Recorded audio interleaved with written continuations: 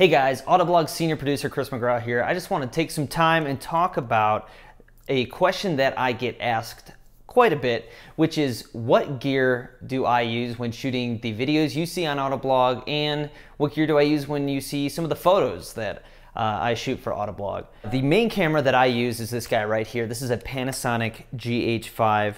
We started using micro four thirds cameras around 4 or 5 years ago when the GH4 came out. Mainly because they offered 4K capability. So we switched over to that ecosystem, and as new cameras came out, the GH5, which is this guy here, and the GH5S, we've upgraded the camera bodies and just kept the same glass. I really like this camera. It's got internal stabilization, and a lot of the lenses that I use also have stabilization. So I can run around, just, have this on my face running around outside when we're doing a lot of our feature shoots, and shoot everything from, slow motion to regular motion, track, passing shots. And with that stabilization, it looks really good, just even off a tripod, just being handheld. And it's so light. It's very, very, very light, which I really like. With our previous camera, the Canon 5D Mark III, you couldn't shoot video and look through the viewfinder like you can with this camera. So you had to have like a whole shoulder setup with a, an eyepiece, and it was pretty heavy and bulky, and it was a pain to set up. This is just run and gun. I can grab it, take off, run around a track, and get some pretty great shots. As far as the capabilities, it's got 4K up to 60 frames per second, which is really nice. It also has 180 frames per second, 1080. Now, the newest Panasonic camera, which we use more for studio work, has 240 frames per second, but it doesn't have that internal stabilization. So for me, when I'm out traveling and I'm running and gunning, just not as good, because I really use that stabilization.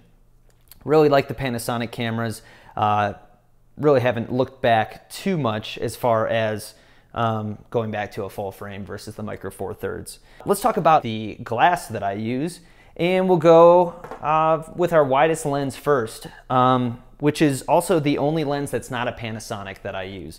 Panasonic does make a 7-14, but it's an f4. This is an Olympus 7-14 f2.8, and it's a little bit bigger than and heavier than the Panasonic version, but that extra stop really helps out in shooting interiors, low light situations, that sort of a thing.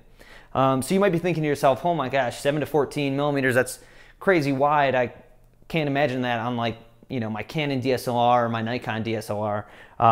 The big deal with having a small sensor like the one on the Panasonic GH5 is that there's a 2x crop rate. And basically what that means is, even though this lens is a 7-14, it has the same focal length as something that's twice the length. So it's a 14-28. So it's a wide angle lens, but it's not super wide. At the very widest with that 14 millimeter, you do get some distortion, but it's not anything too crazy. And it's just really good glass. And I use this probably more than anything in my bag, as long as I can get up close to the action. Second lens, this is more of a general lens. It is the Panasonic 12-35, so it has a normal focal range equivalent of 24-70, which is a popular lens you'll see on a lot of different cameras. This is also an f2.8. It has power optical image stabilization right there. So this guy just lives on my camera. When I travel, I just have him on the camera. That way, if I need to go grab a shot, I can just do that. The 12 millimeter is fairly wide. I don't like using the 12 millimeter for interiors. I'd rather use the wider 7-14, but if I only had to choose one lens to do anything with, it would be this guy, just because it goes all the way up to 35 millimeter or a 70 millimeter equivalent. Super light, super easy to use as well.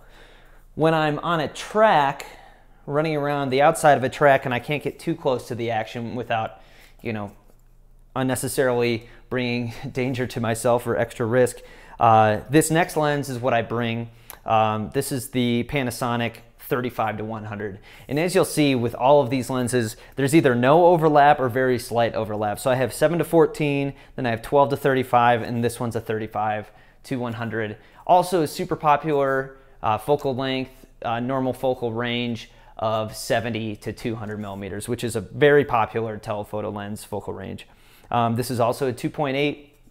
Also has an optical image stabilization switch, which works with the camera body to really make everything look really, really great handheld.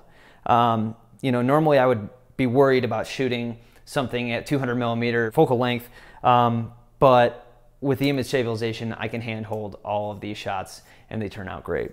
Finally, the lens that I probably use the least out of my kit, and this is the entire kit for video, we have just the 4 lenses, is the longest lens in my kit. It is the Lumix Leica collaboration. It is a 100 to 400 millimeter lens, which means it has the full frame, normal focal length equivalent of 200 to 800. So this is an incredibly long lens, and it is a super heavy lens, especially for such a light camera. You have the tripod ring and mount, so you mount this bad boy right to the tripod and have the camera hang off the end. The reason I use this the least is because I don't need super long shots very often, but when I do, it is so nice to have something like this. It's basically like a telescope on the end of your camera, and some of my favorite shots I've ever gotten have been with a lens like this. Specifically, one that comes to mind is a couple years ago I was filming. We were driving Subarus through Patagonia, and we were actually on a ferry that was taking us across to Tierra del Fuego, and there were some dolphins that were jumping next to the boat, and they were so far away that, you know, even my normal telephoto 35 to 100 wasn't going to cut it. So I threw this on, and I was able to get some really great slow motion shots of the dolphins jumping out of the water. And as you can see, like, look at how far this extends. It's a large lens, super heavy, but when you need a long lens like this, definitely worth it. I also was shooting Pikes Peak earlier this year, the hill climb, and I was using the GH5 not only for video on that shoot, but also for stills, because I was running up and down the mountain and didn't have space in my bag for my normal stills camera, and this was able to get some really great shots up on the mountain. So really love this lens. Very rarely comes out of my bag, but it's something that I always want to have with me. All right, so speaking of my bag, I do have a couple of bags that I use depending on where I'm going and how much I'm carrying. And the first one, both of them are made by LowePro. Let me get the first one here. This bad boy is the LowePro ProTactic 450 AW, which is a lot of letters on the end of that. It's a long name. I really love this. Take this bag with me more than any other bag. It's pretty big.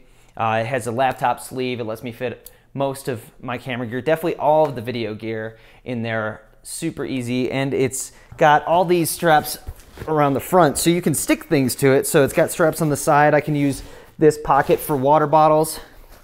I can use this to hold my batteries, and I can even stick a tripod to the side of it because it has all these loops up front. Super durable too. I've traveled almost everywhere with that bag. I've traveled to 5 different continents with that bag, 6 different continents with that bag, actually, and it's held up over the years. The only time I've ever had to carry something else is when I have brought my photo gear with me and my video gear, and so we're talking about 2 cameras, 2 ecosystems, 2 sets of lenses, plus a laptop, plus batteries, plus GoPros, suction mounts, just a ton of stuff. And for that, I use the LowePro Whistler 450 backpack, which is right over here. And so as you can tell, this bad boy is a bit bigger. It also stands out a lot more with these like neon orange straps, which I'm not a huge fan of having my camera bag stand out, just because when I'm traveling, I don't really need to draw attention to the fact that I have thousands of dollars worth of equipment on my back in places that I'm not familiar with. But it's got a huge pocket up front, huge pocket up top, and it's got the camera system in the back. Both of these bags have the camera system in the back, which I think is fantastic because in order to get at my camera gear, you have to go in through the back. So when it's on my back, nobody can reach behind me and start pulling gear out of my backpack without me knowing. One other piece of equipment that I mentioned before that I use probably more than anything else that you see here is a GoPro. I just have the Hero 7. I've been upgrading these as they come out. The Hero 7 has great stabilization. I used to have to use the Hero 5 on a Karma grip, which is a gimbal, but with the internal stabilization of the Hero 7, you could just hold it. Don't need the gimbal. It's just one less thing to go wrong. Usually just suction mount these to different parts of the car. I have a clamp too, so you can clamp underneath, like say you're driving a Ford Raptor, you can clamp underneath and really get a good shot of the shocks. So I love GoPros, use them a ton, and they're really just a great camera to have around and have in your kit. Some other stuff that's in my camera bag, I just have a ton of batteries. We use Rode VideoMic Pros to pick up audio, so you can hear the audio here. The audio that I'm talking right now is through the Rode. And then this microphone that you see here is Zoom F1 field recorder. And so what that is it is just a little recorder that could fit in your pocket. It's got a lav mic coming out, and you get to record your audio, and it sounds really great. You don't have to worry about a wireless setup. So it's a lot easier of a solution. That's all the gear that we use for Autoblog. I hope this was helpful. You can check out all the links in the description to see some of the other gear that we use, some of the gear that Drew, our director of photography, uses on the Nikon side of things. Thanks for watching.